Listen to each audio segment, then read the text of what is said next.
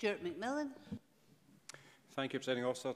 The Cabinet Secretary spoke in his statement regarding Police Scotland in terms of engaging, educating, encouraging and then using enforcement measures.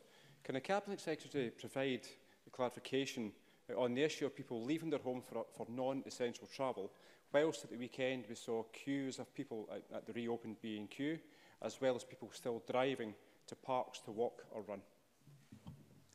Hamza Youssef. Can I thank Stuart McMillan for that question? And we have been absolutely clear on the reasons why people can leave the house.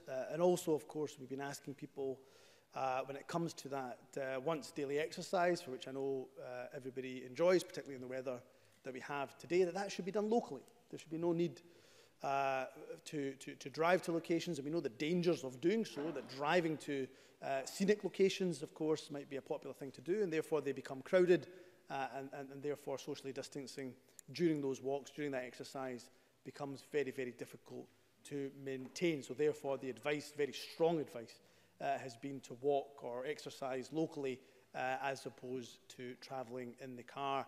In relation to the guidance, as I say, it's very specific, it's laid out.